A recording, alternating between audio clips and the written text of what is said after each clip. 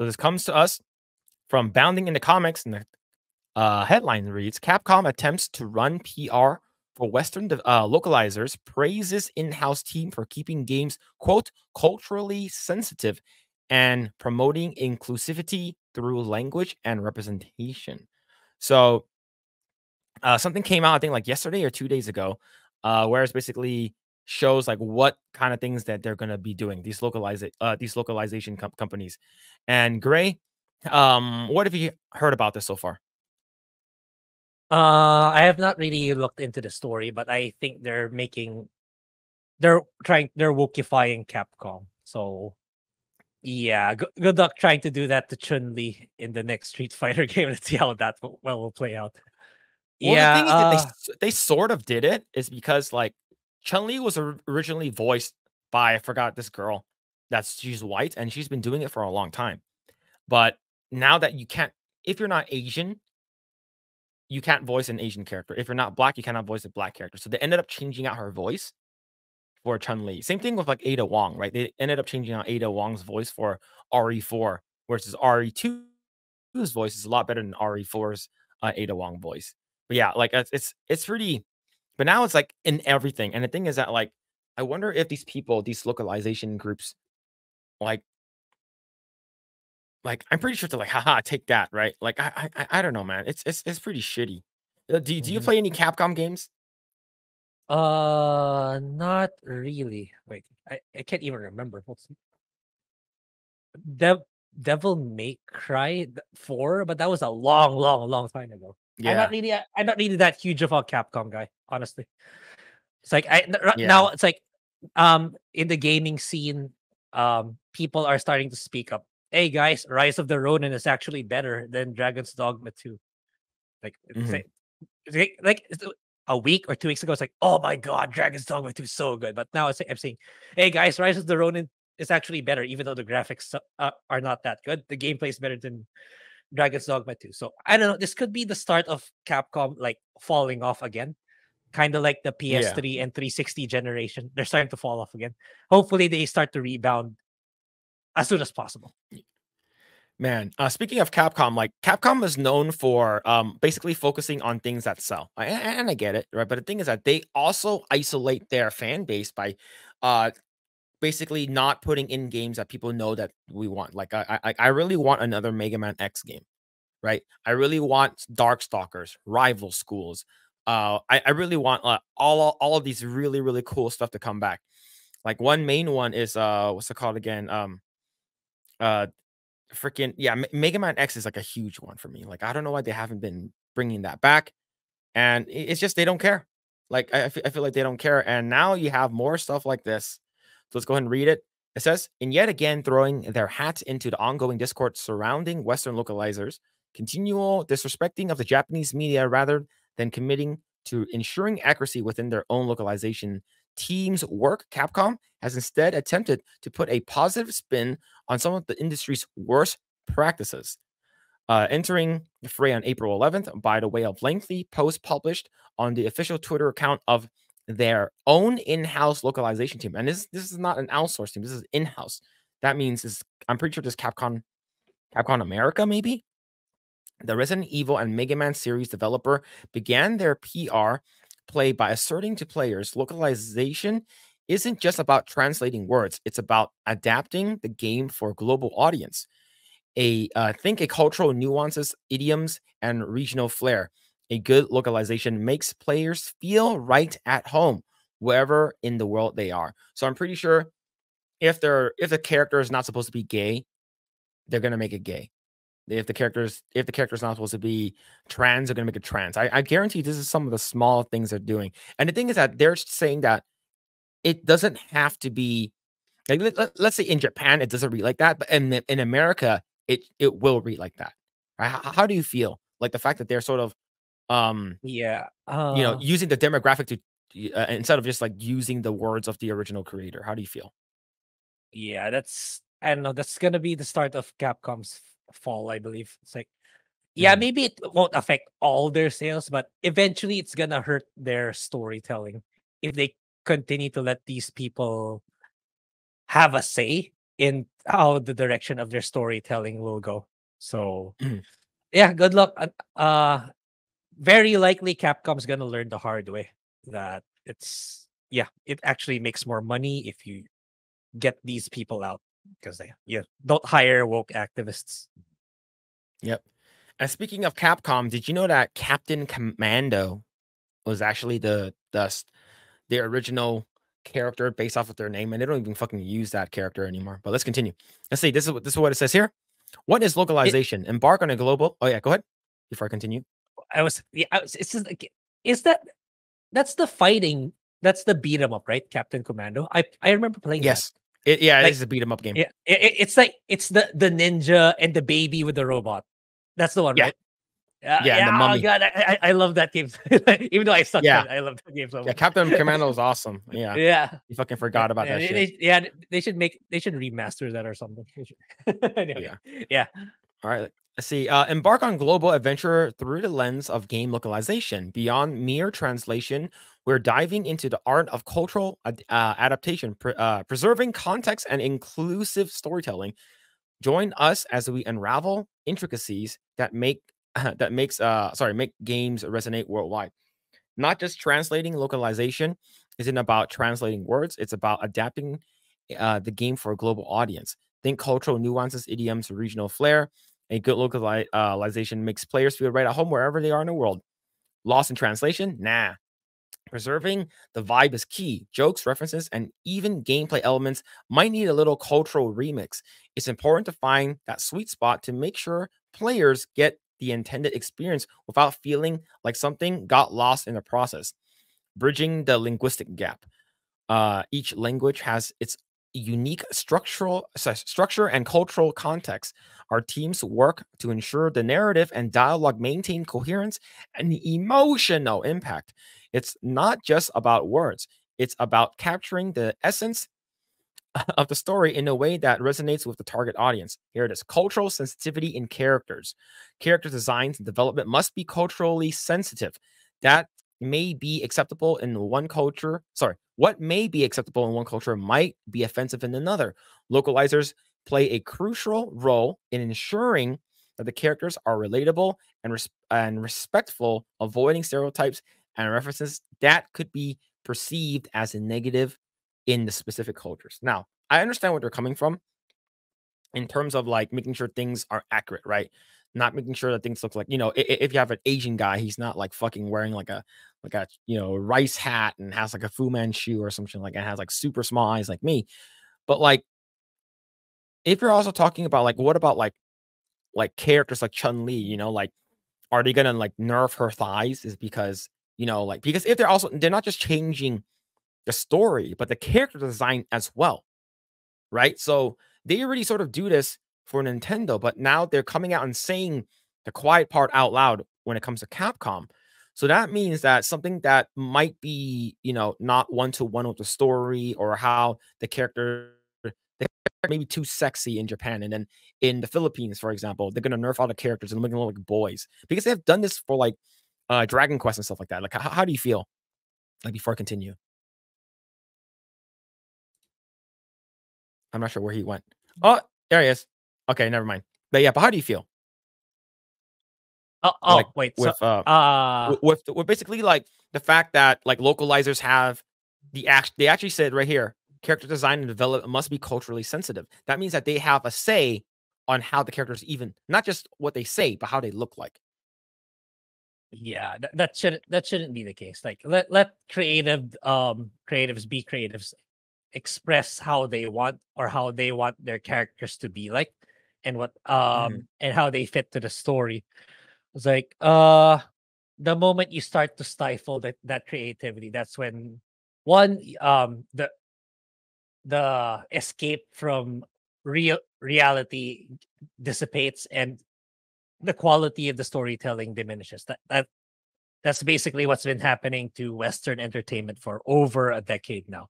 And now they mhm, want to try to breach the East, which I know it's not gonna fly. Even if they do manage to penetrate Japan to a certain extent, I think eventually it's gonna die down in Japan. And I I can see Korea and even China rising up to the occasion and those two are not gonna bend the knee. If Japan can, those two are gonna be more resilient, in my opinion. Especially China. It's not gonna go wokeness is not gonna reach China in any shape or Yeah. form. Let's continue. See right here. Inclusive language and representation. Localization efforts extended to promoting inclusivity through the language and representation. This involves adapting not only the linguistic aspects, but also addressing gender specific language, cultural norms, and diverse perspectives. The aim is to create an immersive experience where players from different backgrounds can identify with the characters and narrative. This can be very challenging for certain languages due to grammar. This is so fucking stupid, man. So basically, a character that wasn't meant to be LGBTQIA is now going to be LGBTQIA, right? Imagine being like the creator I don't know, like Dante, right? Since we're talking about Devil May Cry here for Capcom, right? He shows his chest. He's sometimes not wearing. He's never wearing a shirt. He's always wearing his actual his cloak, his basically trench coat. But now they're like, oh, since he's so flamboyant, let's make him gay with his brother. Right. I can see him like, oh, let's make him gay with his son, or like some bullshit, right? Like I can see them doing this is because they don't fucking care. Right. They know that Dante is such it's he's in what DMC5. There's an instance where he freaking danced like Michael Jackson. It's like, oh, if that's not show tunes, I don't know what is. Let's make him gay in Devil May Cry 6 or some shit like that. I this is so stupid. Like they don't care. These people actually don't care about like the original creator's intent. It's like, oh, we're gonna fucking purposely put our shit into it, whether we like it or not. And I loathe these people. And the thing is that they know they love the fact that they can actually have the ability to do it. It's it's so like eh, I hate it, man. But Yeah. yeah, so Grae, inclusive language and representation. Yeah. How do I you don't feel? think I'll be yeah, I won't be playing Capcom games. Yeah, I'm not looking forward to any. I was it's like yeah, Monster Hunter anyway, it's like I find it the barrier of entry is really high, in my opinion. I mentioned this Mhm. in my Grand Blue video. It's like, yeah, you have to drink Kool-Aid if the weather's too hot. You have to drink hot hot cocoa if it's winter. It's like, no, I don't wanna contend with that kind of stuff for but anyway, to the point, yeah, it's gonna hurt their games even more. It's like it's a shame because Capcom has been killing it lately. It's like um it's probably gonna start permeating once they run out of Resident Evil games to remake, which they're getting close. They're getting like they just need to remake 5 and 6, and maybe some of the spin-offs, right? Those are the only games that they haven't remade. But what I can imagine this BS coming into Resident Evil 9. I wouldn't be surprised there's gonna be like LGBTQ or trans characters in Resident Evil 9 or Mhm. culturally sensitive people in Resident Evil 9. You're not gonna see a Lady Dimitrescu anymore in Resident Evil 9. Nope. Yeah. That's probably what's gonna happen, which is a shame. But yeah, Capcom needs to Yeah. learn the hard way. All right, let's continue right here. Adapting humor and wit. Humor often lies on cultural references and wordplay, making it a challenging aspect of the game localization. Translators must carefully navigate puns, jokes, and cultural references to maintain the intended comedic effect. This requires a deep understanding of the target audience's sense of humor while staying true to the original wit. No, that's what they sort of fucked up Kobayashi Dragon Maid, basically saying, oh, talking about the patriarchy, right? That wasn't even the original like translation. It's like, oh, why are you wearing that? It's like, oh, I thought, I thought it'd be funny, or whatever. But localization, it's like, oh, to make sure that the patriarchy. I'm like, what the fuck? Like, it doesn't have anything to do with the original joke, right? And this is Yep. adapting humor. Like, no, you're not adapting humor. You're basically changing and rewording the humor. And that's the reason why I prefer, especially when it comes down to the original, the original source. I prefer to watch the actual content in the original like language with subs, right? I'm fine with that. Mhm. But once they localize it, they change it up and stuff like that. And the thing is that these subtitles, they can potentially wokeify it too, but it won't make sense for people who actually speaks Japanese. So, but overall, it's pretty damning. See, consistency in terminology, maintaining consistency in terminology is crucial for a smooth and coherent gaming experience. This applies not only to translating words, but also ensuring that game mechanics, instructions, and lore are consistently represented across languages. Establishing a cohesive language system helps prevent confusion and enhances the overall gaming experience for players worldwide. So this is which is basically the actual hiragana. But yeah, this is pretty dumb. I see basically making Dante officially gay with Virgil, which is his brother. You know, they're gonna be incest. You know, the Mega Man's gonna be fully non-binary. Is Mega them? Mega Yeah. is gonna be Mega thems chat, Mega they thems. And you know, he's gonna be super, super non-binary gayness with Proto Man and Zero, right? Zero basically have those green boobs on him. So you know that's gonna be you know, a transgender robots, right? But yeah, this is so stupid. Like we thought that Capcom was gonna come back. It's not. Capcom was gone. You know, no more Marvel versus Capcom. No more Mega Man. No more rival schools. Freaking no more Power Stone. Nothing. Everything is going to be gone. And do you remember this, Gray? Do you remember Do you know who Armika is in Street Fighter 5 I've or seen Street Fighter series? footage. She's like the I've seen wrestler, footage. right? So here's the thing. Like, I'm not sure if I shared it, but in her original Critical Arts, like in the beta, she basically slaps her ass like this. It zooms down and see her slaps her ass, and she points, and her you know, her tag team partner comes up and ass slams, which is a good way to die. Ass slams basically the bad guys or the opponent's face, and then slams it to the ground. I guess there's a lot of fucking woke fucks out there that basically hates the idea of a nice ass. So what they did was they basically did not show they did not move the camera down. They just kept it like that. Right. And people are like, why did you change it? Oh, it's because this is a fighting game, not a sex game. I'm like, Oh oh God. man. Yeah, and basically they turn one of the characters into like an LGBTQIA plus, you know, character without having any background like that. But yeah, I'm so done with Capcom, man. I used to Now it's called Crapcom, according to what people are saying. They're Crapcom now. I think you know, what's actually saving Capcom right now is Street Fighter 6, which is a good fighting game compared to Mortal Kombat 1 and Monster Hunter. Capcom has something else, right? Resident Evil has a small player base compared to like Street Fighter and Monster Hunter. Monster Hunter is just so big. Now you're removing them ass cheeks from the game. Yeah.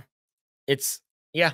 I I I don't trust them anymore. Even though they make their faces actually look correct.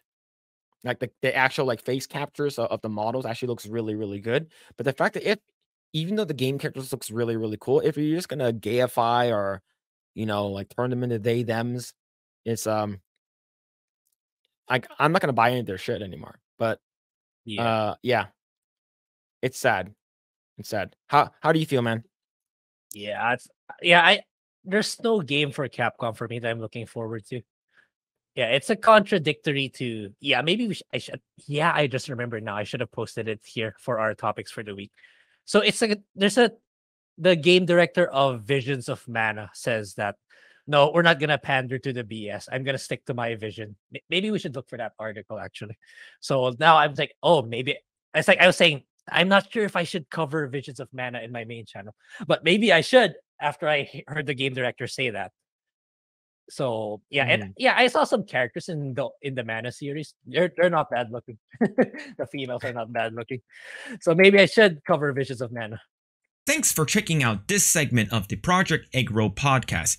If you like what we do here, please like, share, subscribe, hit the notification bell, and you will know next time when we go live.